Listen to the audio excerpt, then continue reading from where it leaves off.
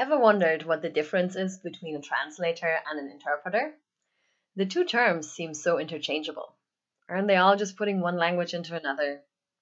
Sure, in a way, but it's not as simple as that. Hi, I'm Sarah Hickey, interpreting researcher at Nimdzi Insights. Let's shed some light.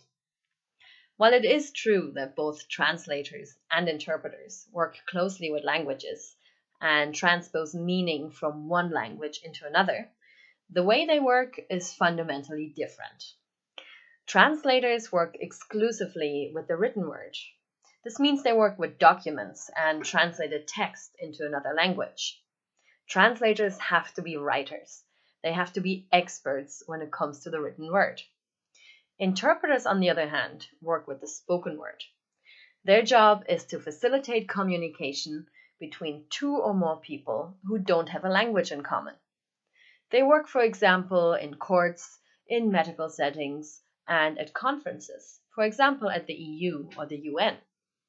Interpreters have to be able to process information quickly, filter out the main message, and then find a way to convey the same meaning in another language within seconds.